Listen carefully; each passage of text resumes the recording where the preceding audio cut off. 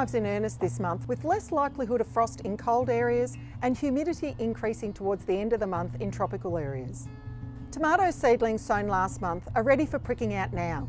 Pricking out is simply a gardening term for putting seedlings in their own pot so they can grow a strong root system before being planted out into the garden. Simply prick out of the soil, carefully place into a hole and firm down. These tomatoes can now be kept in a protected place like a propagation unit. If you're growing pumpkins this year, there's a couple of tips you should know. Pumpkins are long, vigorous vines that grow throughout spring and summer, ready to be harvested in autumn. Plant in a place where they can sprawl freely for the next 6 months.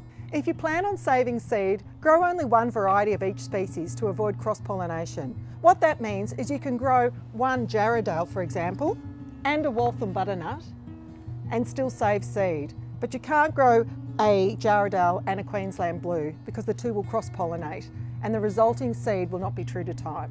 Of course you can grow multiple plants, but just of the one type. If saving seed is not important though, grow a variety of pumpkins and you'll get to reap the reward of a beautiful harvest of delicious heirlooms.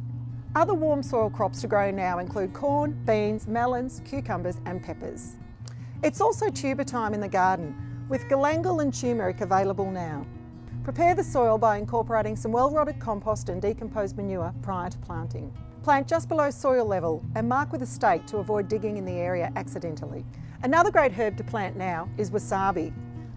Suited to moist, shaded areas and pots, the leaves are edible as well as the root, which is used to make wasabi paste. If you'd like to know more about what to do in your growing zone this month, check the Diggers website for details.